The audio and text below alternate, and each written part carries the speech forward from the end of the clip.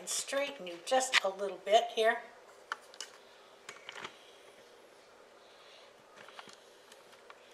Okay, I think we got it. I have my one sheet of pie crust here that I had let defrost, not defrost, but soften.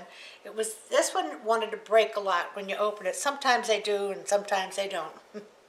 So I have it on some parchment paper so that I'll be able to move it to a cookie sheet when I'm ready.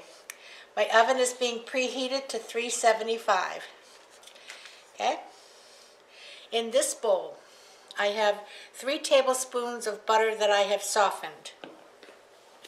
I'm going to add 1/3 of a cup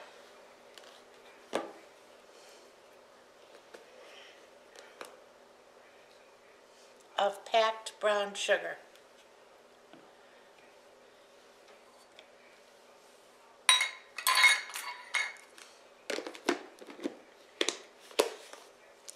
And 2/3 of a cup of pecan chips. If you don't like pecans, you can use walnuts. But it does call for nuts, which means that my son won't eat it.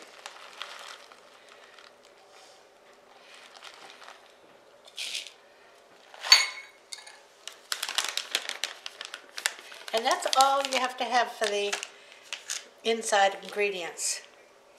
So let me just see if I can move this a tiny bit. Well, I'll tell you what, I'll move the camera this way for a minute so you can see in here. I'm going to mix these together.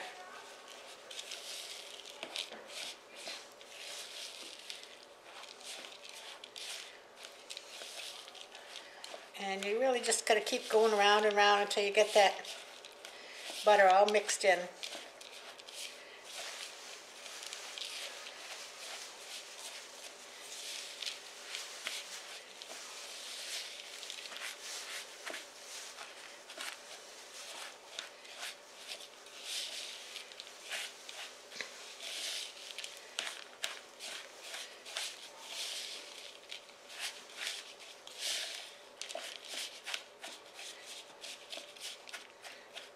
And pretty close here.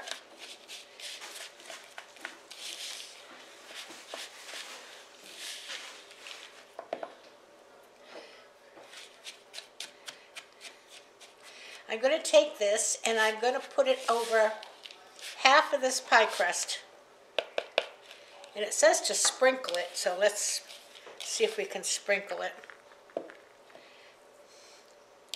It's a good bit of filling. And you want to leave about, 3/4 of an inch around the edge.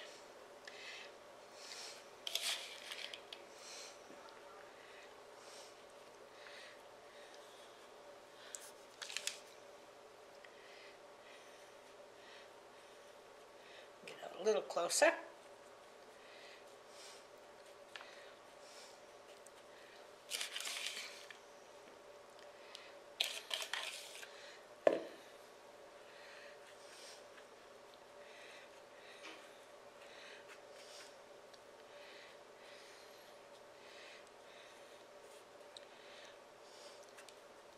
There we go. And I have a little bit of water here that I forgot to bring over.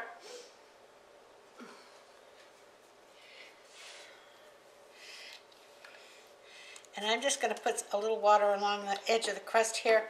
It helps it to seal.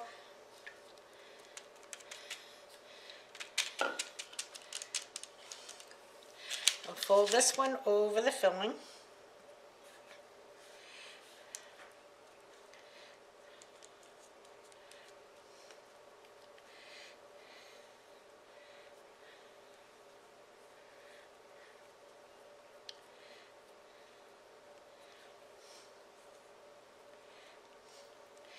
Now I'm going to move this to a cookie sheet, and but before I do, I think I'll do this here. I'm going to take a fork, and I'm just going to crimp the edges together.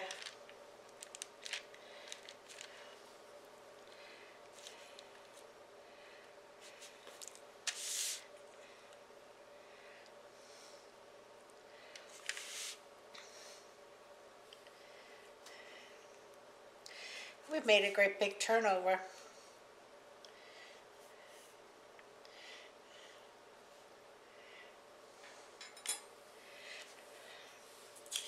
Now I'm going to move it, hopefully.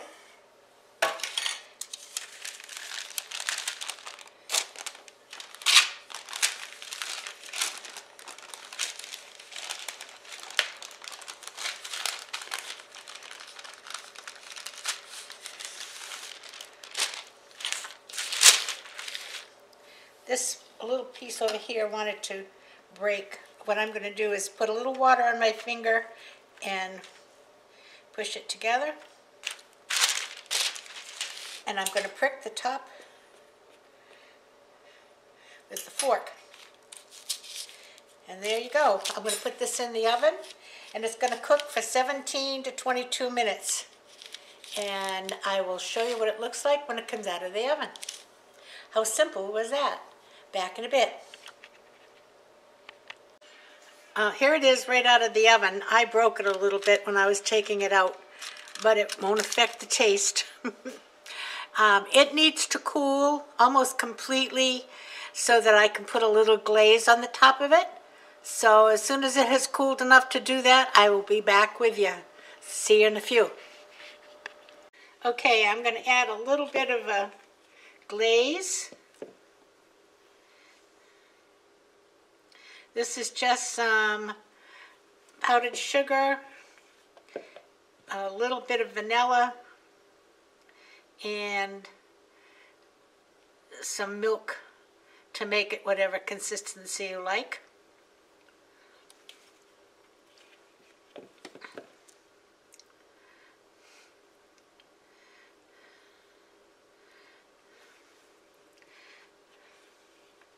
Might as well put it all.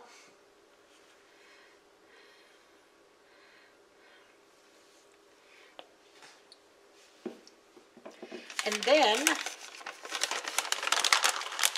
optional, but I'm going to just sprinkle a few more pecans on the top.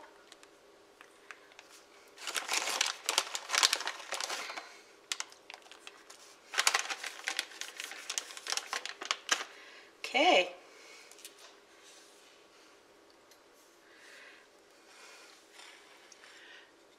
Is that, huh? Pretty. Okay, I'm going to see if I can cut a piece. Hold on a second. The shadow is something else here right now. Okay, here we go. And you can see inside all that nice filling. And I have one here. This is the one that broke, so I'll see if I can get a taste test for you.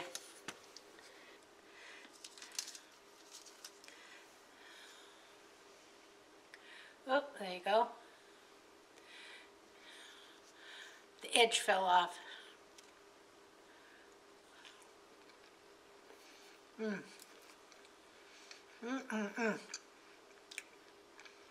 And you see?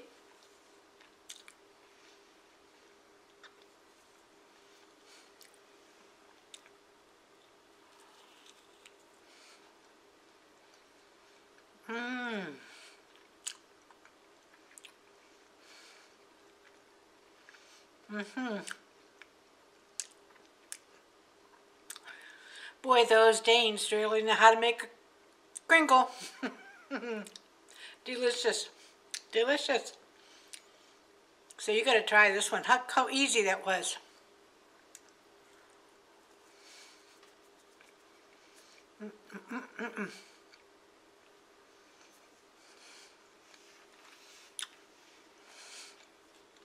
I'll talk in a minute.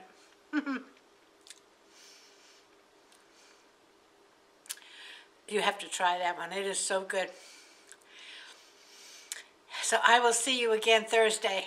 We're going to do one more St. Patrick's Day Dollar Tree project.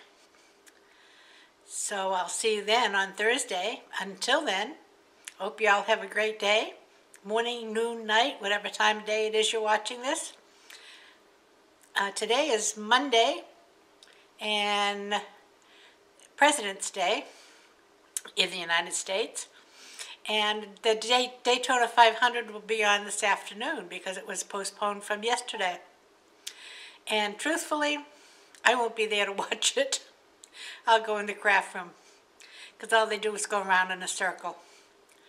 So anyway, I will see you on Thursday, and until then, have a great day. And everybody play nice now. Love ya. Bye-bye.